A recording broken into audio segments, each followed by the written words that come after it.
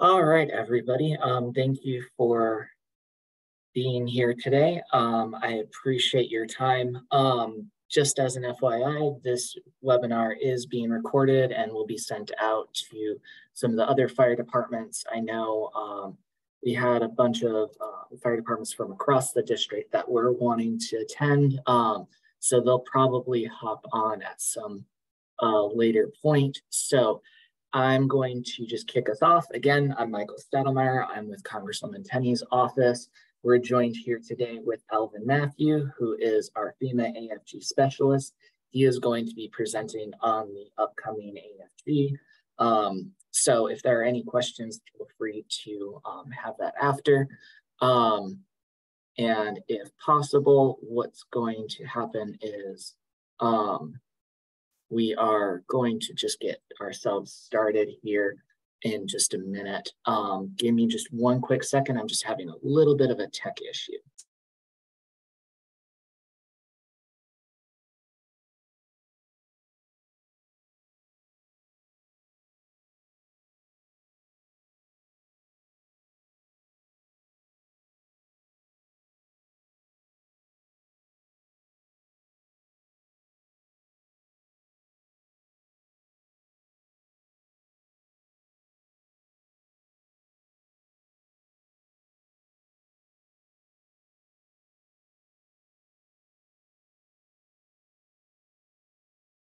Okay, I think I have that resolved. All right, so I'd like to introduce Alvin Matthew from FEMA. Alvin, I'll hand things off to you. Great. Let me just open up my screen.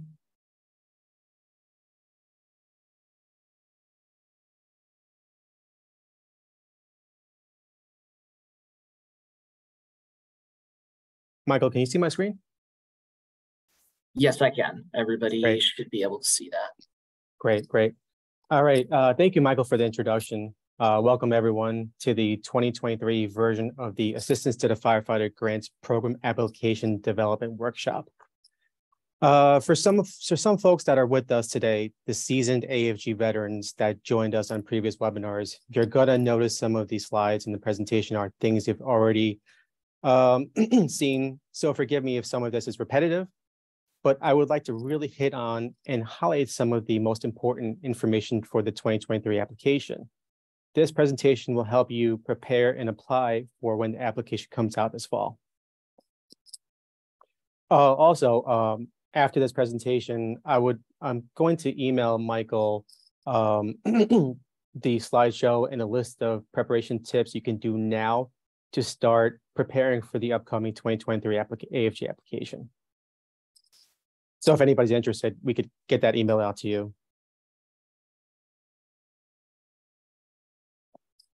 So the first thing I want you to know is that help is always available to you throughout the entire process. As you can see, you have many resources to choose from. One resource is the Regional Fire Program Specialist, which is me for Region 2. There is at least one in each of the 10 FEMA regions. Region 2, that's us, is comprised of New York, New Jersey, Puerto Rico, and the U.S. Virgin Islands. The next option is the AFG Help Desk. It is staffed daily by fire service professionals that know the program inside and out. And the last bullet contains a link to our website where you can download user guide to help you develop the narrative, develop the application. As I mentioned in the previous slide, help is always available. Aside from the Regional Fire Program Specialist, these are the three important numbers you will need. For FEMA Go, if you do not have access or if you do not have FEMA Go account, you cannot submit an AFG application. The application itself is located within FEMA Go. So you want to log into go.fema.gov and create an account. That is where you will submit your AFG application. For sam.gov, make sure you stay on top of your sam.gov account. The account expires every year. If it's been a while since you've logged in, log in and take a look at your account. If you forgot your username or password, call the number to get it updated. But most importantly, you do not want to have an expired account when the 2023 application comes out. If you let it expire, it can take anywhere between 3 to 5 weeks, sometimes even more, to renew your account. So picture it this way. SAM.gov is the middleman between FEMA's account and your bank account. We want to get you your money. All right, and last but not least, the AFG Help Desk. You can call and ask any questions on the AFG application or its processes. And as I mentioned earlier, the help desk is staffed daily by fire service professionals that know the program inside and out. So today we're going to discuss our overview of the AFG program, a brief discussion on the award process, developing the application, and most importantly, developing your narrative. I'm going to give you some tips and tricks to help you successfully pass the scoring levels. For some of the newer folks who never applied to this program or never got awards before, I think it's important to understand the process of AFG. It's important for you to know who is eligible for the AFG grant, who can apply, and who you will be competing against. This goes for SAFER or the staffing for the adequate fire and emergency response, and FP&S or fire prevention and safety grants as well. Fire departments and fire districts, whether you're full-time paid, volunteer, or combination, you report to NIFRs, you're eligible to apply for AFG grants. Non-affiliated EMS organizations are eligible for this award. If you provide medical transport like an ambulance corps or rescue squad, or you're an EMT and or a paramedic and you're not affiliated with the hospital, fire department, or university, you can apply. If you are a public or nonprofit 501c3 or 501c4, you can apply. State fire training academies, for most of us here in this room, this does not apply to you. However, state fire training academies is eligible for an award unless the state does county-based training. Then they are not.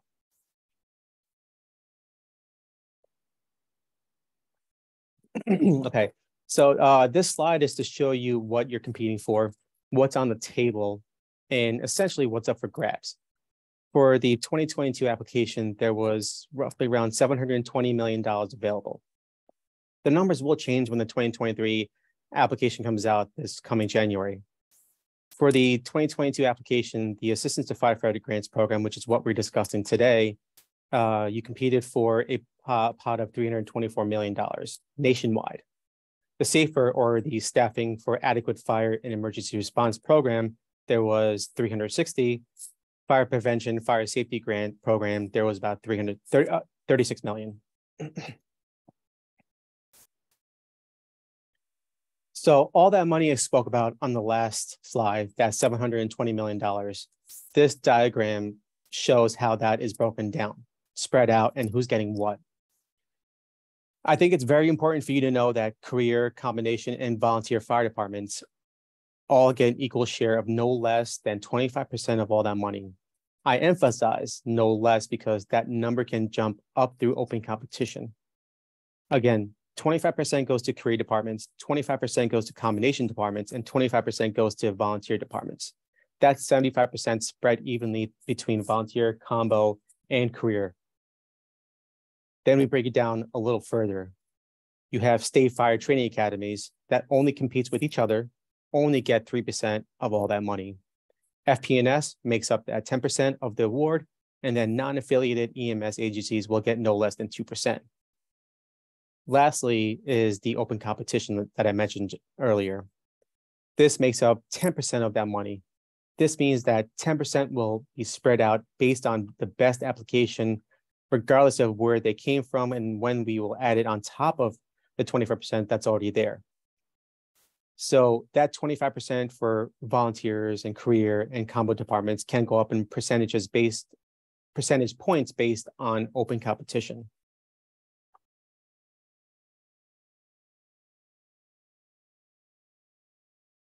Just like any grant that FEMA administers, AFG has a life cycle. The Notice of Funding Opportunity, or NOFO, is the first step in the grant's lifecycle process. The NOFO is a very important document that outlines the priorities of the AFG award and program. The NOFO identifies the next step. It identifies when the application period starts and when it ends. As I mentioned earlier, the 2023 application will open sometime this January. Once you submit the application, we go on to the next stage, the electronic scoring, the electronic scoring stage. A computer will screen all the applications, and based on an algorithm, it will compare various criteria. A lot of these questions are weighted, so they have a point value. What you select in the drop-down menu will accumulate points. The more points you get, the higher your electronic pre-score will be. If you score high enough in the pre-score, you then advance to the peer panel review stage. If you do not score high enough, this is where your application will essentially die off. It will never make it to peer panel and technical reviews, and you will not get the award. The most important point here is to really focus on the high priority items marked in the NOFO. I will go over these high priority items in the next few slides. You're going to get tired of me constantly repeating the same words, NOFO and high priority items. This is because it's that important. I want to stress that high priority items will score you the most amount of points. The high priority items puts you in control. There are other items you cannot control, such as the age of equipment or call volume. That's weighted and it has its own set of points. For example, if you're trying to replace your bunker gear, your Morning Prides or your Globe Extremes, and they're only 7 or 8 years old, you will get a very low electronic pre-score. You will probably not make it to peer panel review or peer review panel. These are some of the items you cannot control, and I want you to know about it, especially when determining what to ask, and what you ask for should already be pretty old. The older the item is, the more points it could get. Once you make it to peer review panel, it's exactly what it sounds like. It's a panel made up of your peers. The panel is made up of a bunch of your first responders. The application you put together will go to a conference room, and this panel will read over all the applications and narratives. By the end of it, they will either recommend you to FEMA or not recommend you. If they do recommend you to FEMA, then the application will go on to technical review. In the technical review stage, the only thing that FEMA does in this stage is to determine if you're an eligible candidate.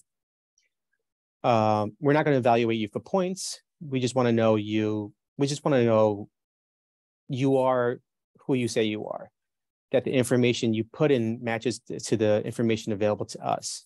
For example, you put in for a new apparatus and you say your current engine or ladder is 35 years old. In the application, we will ask you for the VIN number. We will research that VIN number and make sure the apparatus is 35 years old and not 15 or 20 years old. Once we go past technical review, we send out the awards, which usually takes about 12 to 15 weeks to process.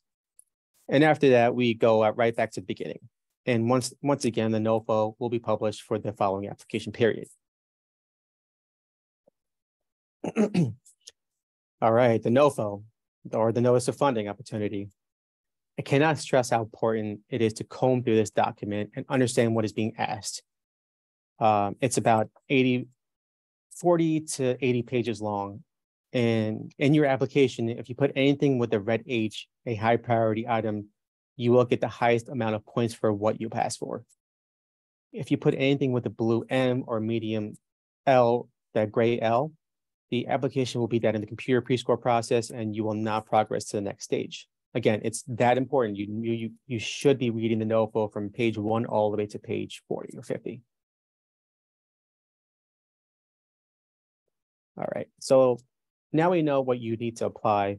Let's talk about how to plan and prepare. This does not only apply to AFG, but also to the SAFER as well, and especially when you get to your narrative. You want to make the application as attractive as possible to the peer panel review. One of the most important parts of this phase is to determine what it is you're going to ask for. So before you start the application, I want you to conduct a risk assessment. This will pretty much go a really long way, especially with making your application attractive. In the end of the risk assessment, you'll want to develop a list of items that you need to prioritize, and you just got to walk through your department, take a look at your inventory, make a list of the oldest stuff you got, the oldest turnout gear, the oldest SCBAs, the oldest rescue ropes, the oldest extrication equipment, stuff that's broken or inoperable, stuff that just eats away at your budget because you have to keep getting it repaired. Then once the NOVO is released, compare your list of priorities to the priorities of the program. Make sure you focus on the items in the make sure you focused on the items in NOVO that have the red H, that high priority items I mentioned earlier. This is what this means is, let's say your priority is a washer and dryer, SCBA, or a ballistic PPE. And you put in for a washer dryer, SCBA, and ballistic PPE. That washer and dryer and SCBA are high priority items, but the ballistic PPE is a blue M. Unfortunately, since that item is not a high priority item, your application will die off in computer pre-score. It will not progress to the next stage. I just want to reiterate, you put anything on the application that has a blue M or gray L, we'll see you next year. I cannot stress enough to check and double check the NOFO. AFG is meant to give you the most basic firefighting EMS equipment, none of that cutting edge or the latest technology.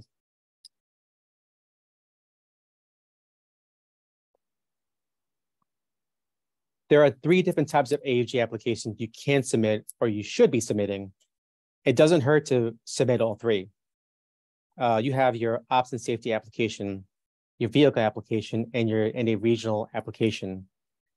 It's very important to know a micro grant and an ops and safety application are the same exact thing. If your ops and safety application is $50,000 or less, you can submit it as a micro grant. It will get you more points. Non-affiliated EMS agencies, you're also allowed to submit 3 applications. State fire training academies can request many of the same things. However, they have their own separate applications. Within the ops and safety application, there are 5 line items you can put in. You can ask for something in the equipment category, PPE category, modifications to facilities category, and training, health, and wellness category. Right here, this screenshot is a list of equipment priorities from the NOFO. Notice the red H for a nozzle, which identifies a high priority item, and a blue M like a generator, which is a medium priority item. Again, as I mentioned earlier, you choose an item that's marked as a blue M or gray L low, your application will be eliminated. So I just want to give you a heads up that for 2023, some of these items may change. So be on the lookout for the items in the NOFO when you receive it in January. As I mentioned earlier, another item to consider are micro grants. It's a pretty neat option and popular. Micro grants are an option under your ops and safety application. A micro grant is a request that is less than $50,000 and can be for any one of the 5 items listed. Just a note, micro grants are an option. If you apply for a micro grant under any of these activities, it then becomes your ops and safety application. For example, you cannot apply for a micro grant PPE and a PPE washer. That's less. I'm sorry, you cannot apply for a micro grant PPE washer that's less than $50,000 and do a second application to request SCBAs. Micro grants are intended to help applicants that have not been successful in the past. For each micro grant application, the system will look back over the past 5 years to determine if the application has been successful or not. If not, the applicant may receive up to 3 additional points toward their pre-score, depending on how many times they've applied and not received an award. Micro grants only compete against micro grants. Micro grants have their own set aside, allowing the program to use up to 25% of the appropriation to fund micro grant applications.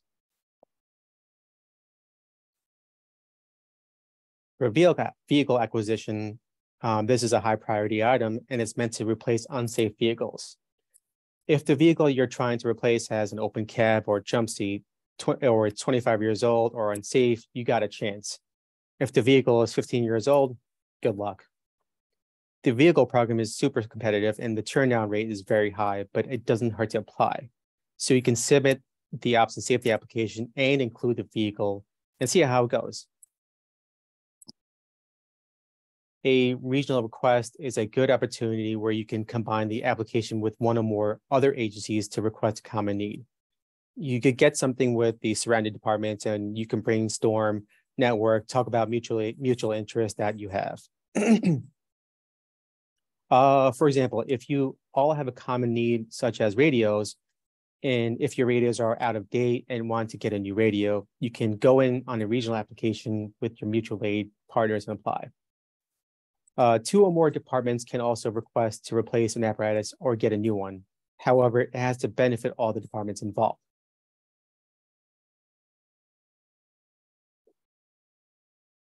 The next 2 slides are very important. After you identify what items you need, you will be asked a follow-up question regarding its purpose. The answer to a follow-up purpose question will make or break your application. This means when you choose this item you are requesting, you will be asked the purpose for why you are requesting the item. So my advice here, high priority items that you are requesting has to coincide with the high priority purpose answer you choose. For example, if you are requesting equipment that you do not currently own, you should use that first high priority bullet point, which is to obtain equipment to achieve minimum operational and deployment standards for existing missions. If you are requesting to replace equipment that is just no longer compliant, you'll want to use the second high priority answer, replace non-compliant equipment to current standards. And you see those last 2 bullet points, the blue M and gray L. Again, you choose those options, you will not pass pre-score. Remember, always, always, always aim for that red H, the high priority answers. All right, I just discussed the do's and don'ts for the equipment purpose questions. Now I'll discuss the PPE purpose questions. This is important because some of you have bunker gear that's getting close to that 10-year mark. If you're requesting bunker gear for firefighters that do not have it, or if you have riding positions on your apparatus that do not have an SCBA assigned to them, you want to use the first high priority answer, which is increase supply for new hires and or existing firefighters that do not have turnout gear or gear allocated to seating positions.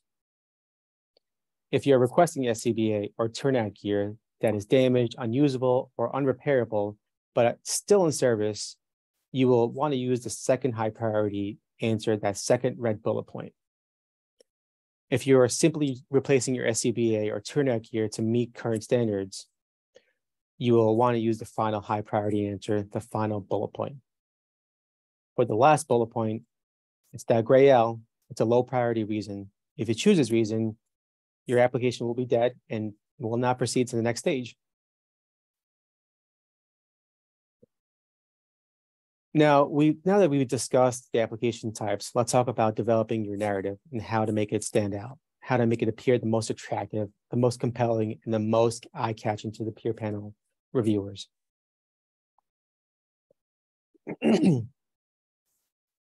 So the application narrative, we really want to know what's specific to your department and your jurisdiction. We want to know what is unique to you and the people that you serve. So it's really focused on yourselves. For example, if you're asking for a thermal imaging camera, you want to discuss why you need it and how you use it to support your department, as opposed to what you expect that is done nationally. So when you develop your narrative, you want to ask a friend, or even better, ask another first responder to proofread the final product. All right, I say proofread, I'm not saying check for grammar or punctuation, which itself is important, but not as important as expressing yourself as a first responder in need. Remember, the peer panel review I mentioned earlier, those individuals are made up of your fellow firefighters, your fellow service members, your fellow EMS, EMTs, and paramedics. You want to make yourself relatable to a first responder. You want to talk the talk and use the lingo like a firefighter because that's who your audience is.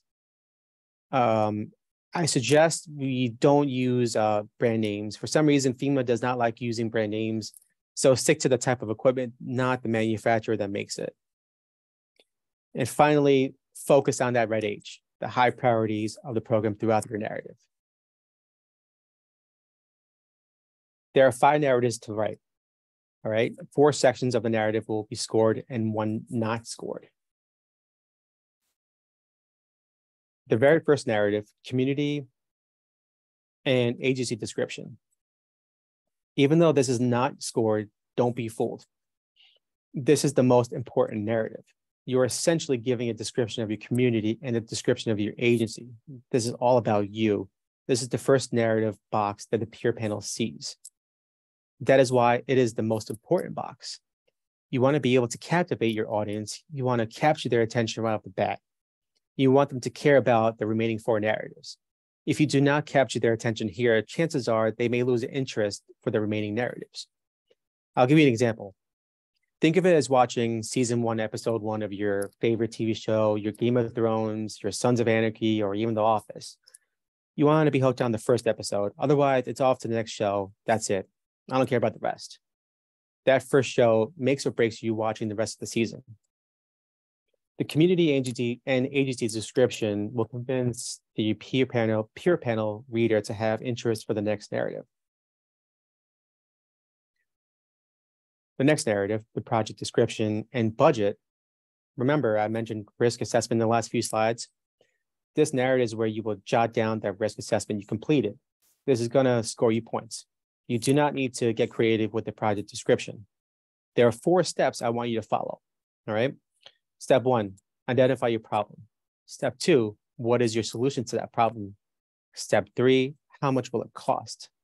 And step 4, how long will it take to complete the project? The project description should sound like this. All right. So it just sounds something like this.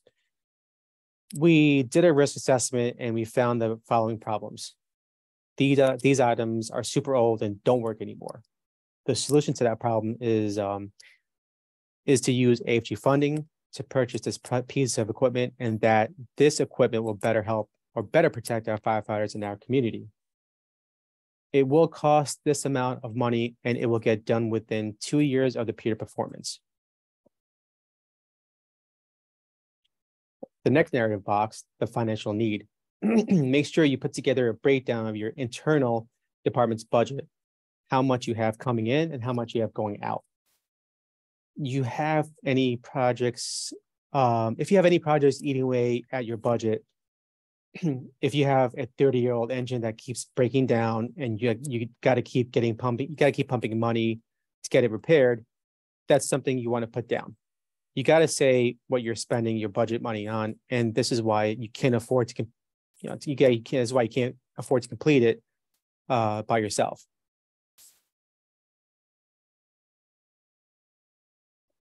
All right, the cost benefit. This is your opportunity to show the benefits of the project as it relates to the cost. We want to know how far you can stretch that dollar. So this is where you want to talk about how that small amount of money FEMA is going to give to me is going to help me this way. It's going to help my department. It's going to help the community, and how we're going to keep this many firefighters safe. You want to show how far you can stretch that dollar. This is where you want to include any mutual aid benefits. If you give us this equipment, we're going to be able to help 5 other communities in our neighboring jurisdictions. Not only is our community and our firefighters going to benefit, we're going to be able to help this other community, which has a huge population in addition to ours. Lastly, the statement of fact. Essentially, this is just a conclusion. You're going to take the main points of the first 4 boxes. You're going to compile them in a summary. You're going to talk about how this AFG award will help your community and the firefighters that serve the community.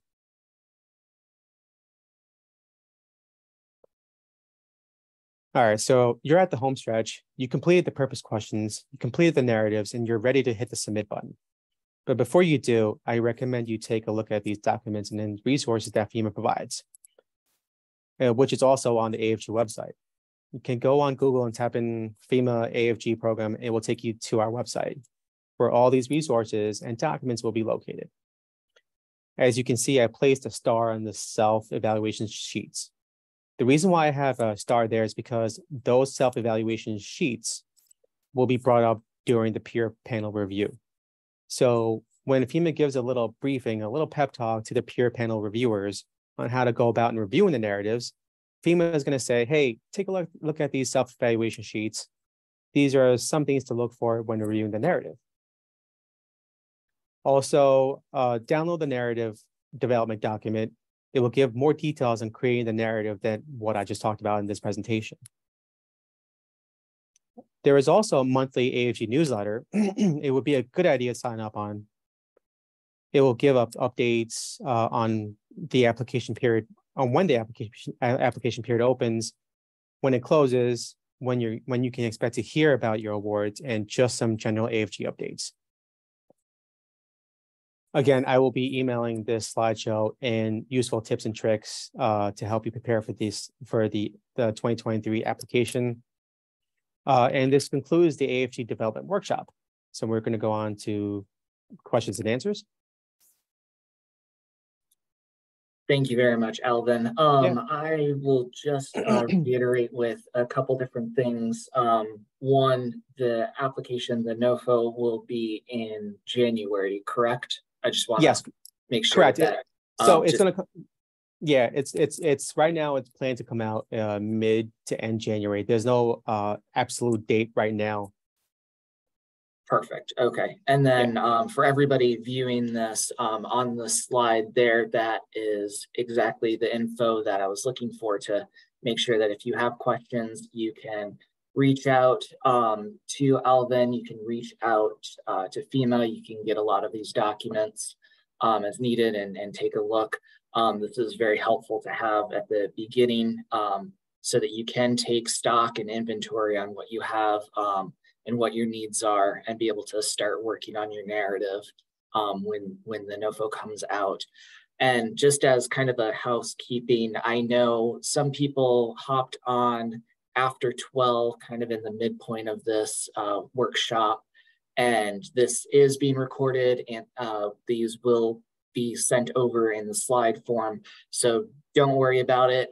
It was an issue on our end where the invite had said 12. The links had said 12:30, so my apologies for people that might have hopped on late and gotten that confused. So this info will be out for everybody to view the full workshop.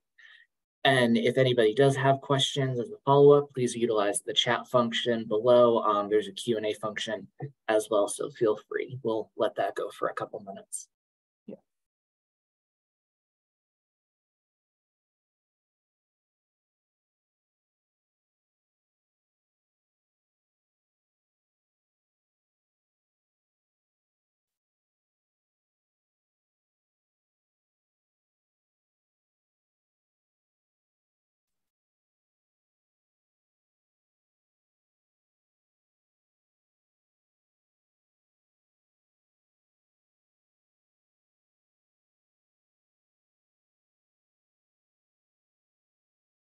Now, Alvin, just in case somebody's typing out their question, are there any other tips or tricks outside of this that you recommend for people? I know getting this workshop done now gives people enough time to take stock and inventory. Is there anything else that they should be looking for that wasn't discussed already, or something that you've seen in the past that it sometimes trips fire departments up with their applications? Yeah, what I've seen in the past is that again, like the most important tip I could give you is to read the NOFO. The NOFO is essentially the Bible of AFG. It tells you exactly what you need to know, what's going on in the process, what's going to be the latest and greatest for this season. It's going to tell you what the panel is looking for, and also gives you any updates regarding what's happening with this round of for AFG this year. But the NOFO is very important to read, very important. Okay, perfect. We did get one question. Is there a need to provide matching funds? It's actually a good question. I don't have the answer right off the bat. What I could say is that there is a cost share And so if you do get the award, there's a cost share that you have to match out of pocket. And it depends on the location where you serve. If it's a suburban, urban, or a rural area, it all depends on how big your population is and on how much you have to come out of pocket. So there is a percentage that comes out of pocket for each award that's given out. Okay, perfect. Yeah. And then we did have one last question, which might be something just to reference maybe for the NOFO, but what type of physical items get most funding? SCBA and turnout gear. That's the most request I've seen so far. And again, Okay. just to give you a heads up, for SCBA and turnout gear, even though that's the most requested item, it's probably one of the, aside from the vehicle grant, it's very competitive because there are departments out there that do have turnout gear, even though it's not an FBA standard, that's over 11 or 12 years old. So yeah, as I mentioned earlier in the screen on the slides, that call volume and age of equipment are scored separately. In this case, age of equipment, if your equipment is between 8 and 9 years old, there is a strong possibility you will get a low score because some department in Texas, for example, may have a gear that's 15 years old, even though they shouldn't have a 15-year-old gear. There's a possibility that can happen. Okay, understood. Thank you. I don't see any other questions, so I think we can leave it at that. Again, everybody, the slides and the info for this workshop will be provided as well for anybody that might have missed the first part of this. Not an issue, so we'll make sure that this gets all out there. I did just want to shoot, there's one more question for you, Alvin, before we finish. Okay. So this is actually one, we are looking to apply for a grant towards a UTV for winter response. Does that fit under a certain criteria? Unfortunately, well, this is for the 2022 NOFO. UTV is not an allowable equipment or vehicle to purchase to be reimbursed for by the AFG program. And UTVs, ATVs are not allowable. But again, this could all change when the 2023 NOVO comes out. However, I do not have that that information for you.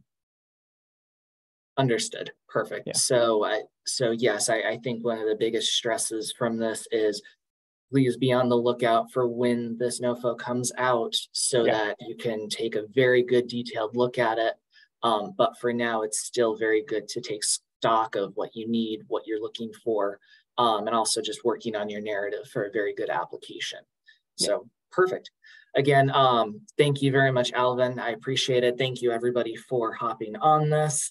Again, we will make sure that everybody gets the information and the slides after this as soon as possible. So thank you, everybody, for attending. Thank you, everyone. Thank you, Michael.